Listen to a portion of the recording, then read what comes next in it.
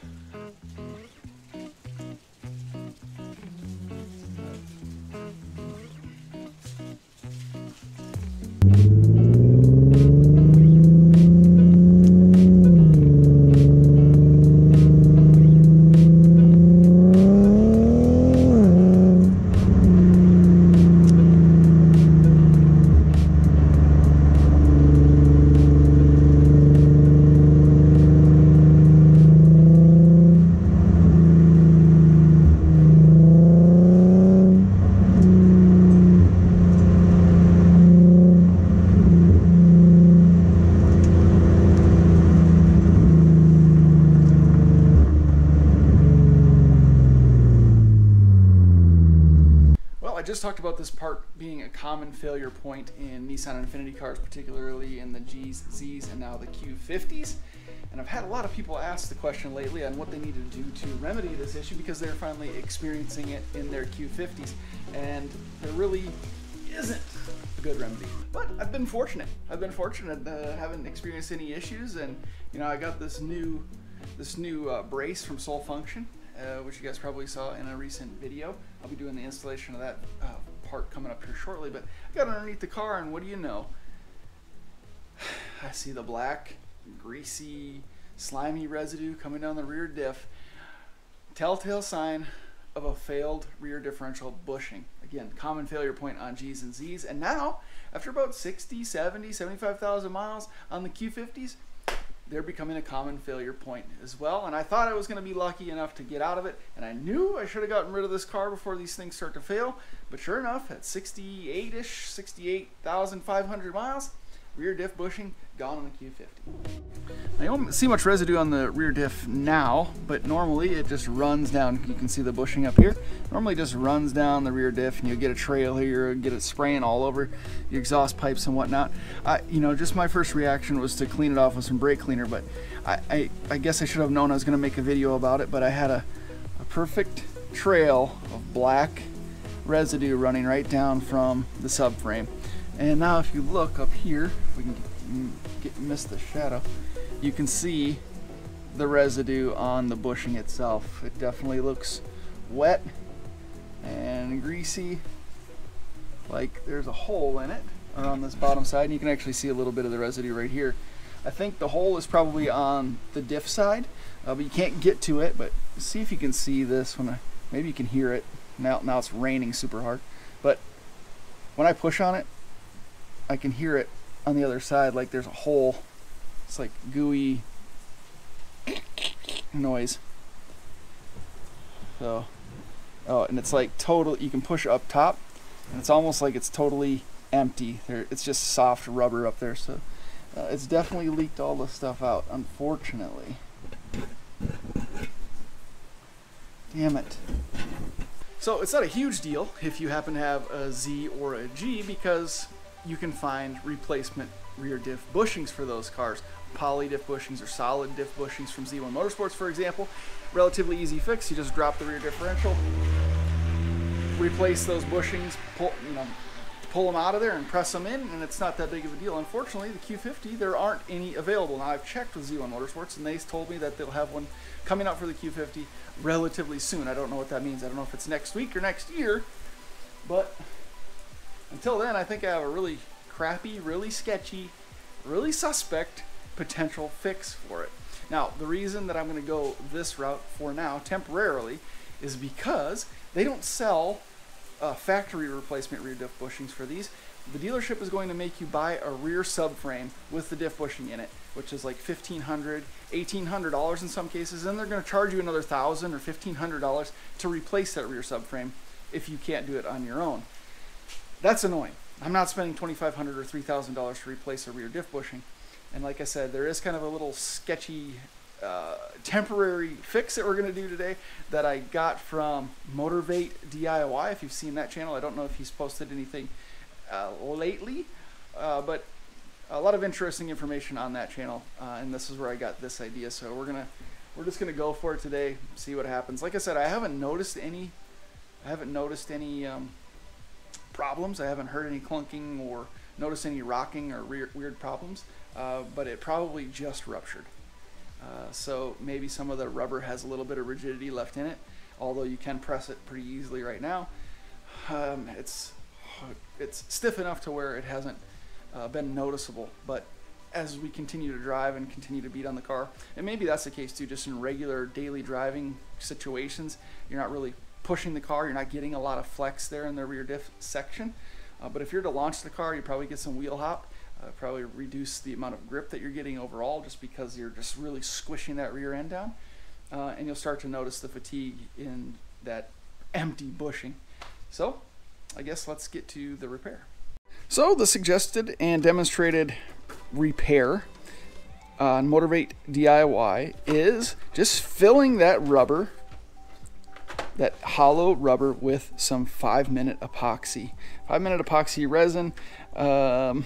Here it is. You probably use 2 of these. Got a little syringe, poke a little hole in it, and you just fill it up in it. And really, you know, I guess it makes sense. Like I said, it's pretty sketchy, and we'll see if it actually works.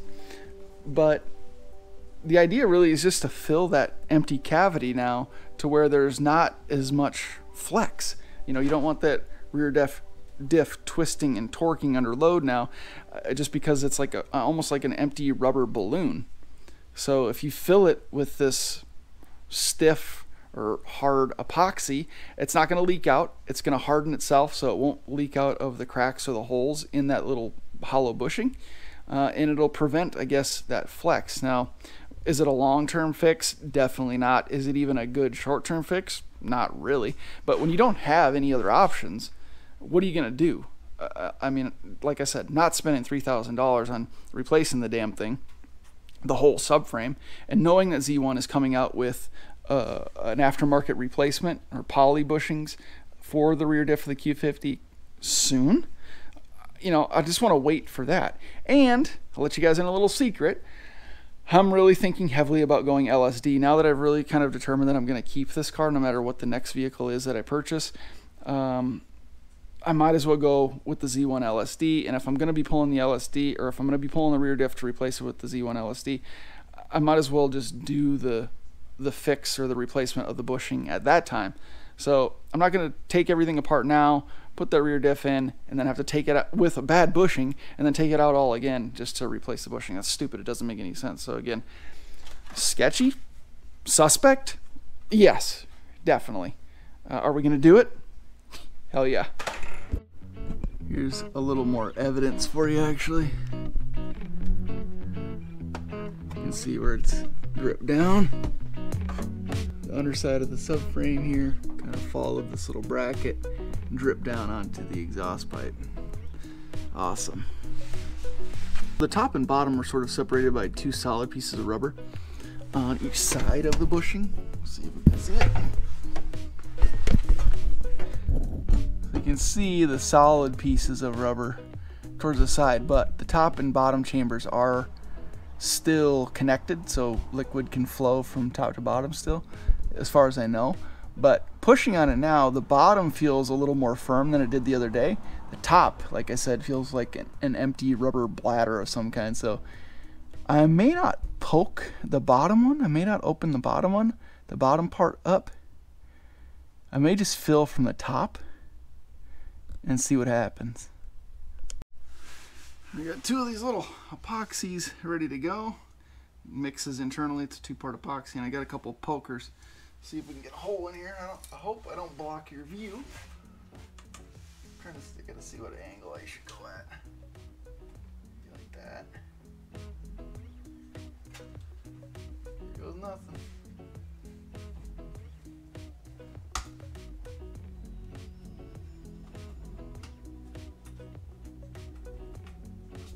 There's nothing coming out, so there's nothing in there.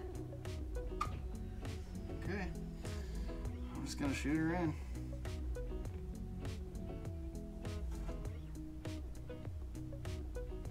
Takes a little bit to get through the nozzle.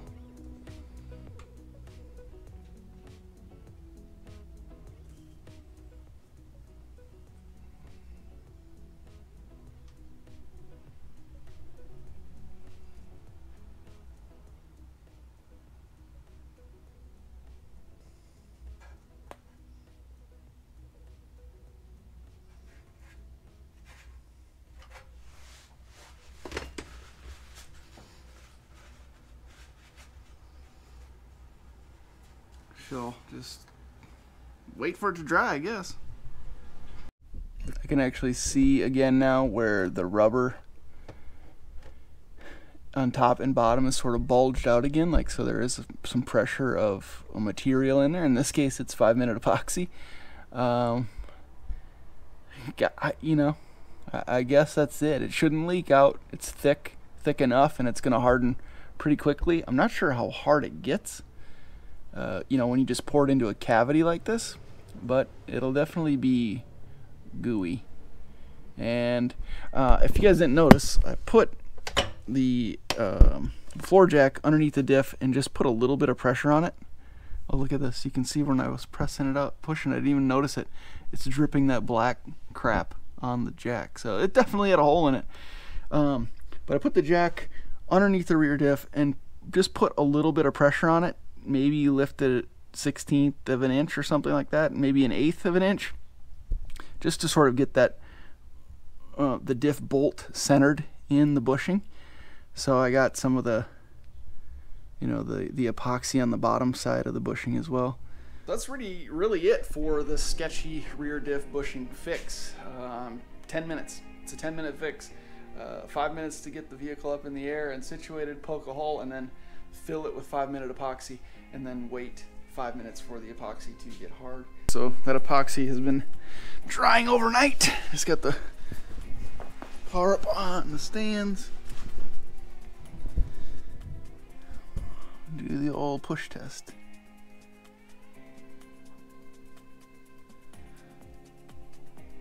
I don't hear the squishing as much. Push on the bottom, top is the real test. Ooh. It's hard on the top, hard all around the edges, but still soft on the bottom. I don't hear the squishing noise as much, but it makes me wonder if the top and bottom are truly connected. It's hard as a rock on the bottom, or on the top. I may have to fill the bottom too.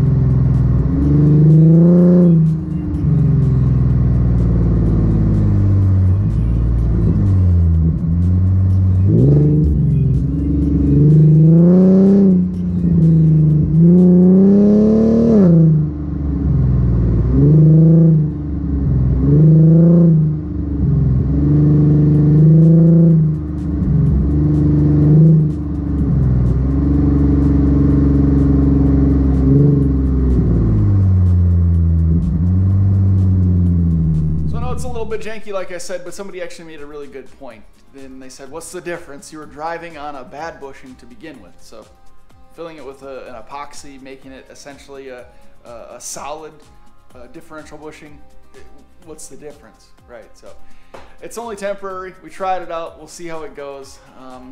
There's still movement in it, obviously, you can see from underneath the car, but I'm not hearing any clunks or grinds or weird noises, any clunks or bangs or anything like that. So we'll see how it goes. Keep an eye on it, and hopefully Z1 comes out with the rear diff bushing for the Q50 here in short order. But I'll keep you guys posted. Anything I hear, you can be sure that I'll get one right away and get it installed. So thanks guys for watching. See you in the next one.